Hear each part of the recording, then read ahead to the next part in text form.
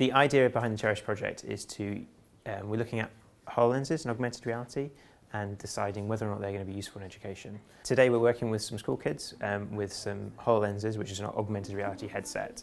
And what we want to know is if they could be useful in education. So we're seeing if they've got any ideas of how they would like to use them in school. We're unsure how these can actually be used in education. Once they had an idea of how these things work, then they sat down and thought of some typical lessons that they have in school, and then they're looking at now where in those lessons could we actually use this technology. So the problem with these kind of new technologies is that you end up getting lots of people who are trying to sell them to schools. They just want to sell you a thing because the thing is expensive and they'll make lots of money. And the question we're trying to ask is there actually any use for them? And the best way to do that is to start with the people who are actually going to use them and say, well, is this worthwhile?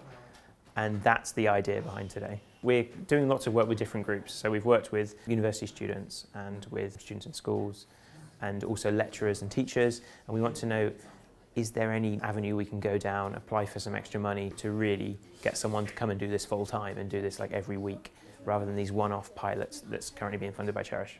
This is part of a much bigger project where we're developing a board game, and we're going to set up a series of workshops for that. When we first applied for the money, we wanted to use this technology as part of it, but we realised we were going about it the wrong way, which we were coming up with a solution to a problem that didn't necessarily exist. So if there's any ideas that come up from today and other workshops like this, then we can run it more frequently.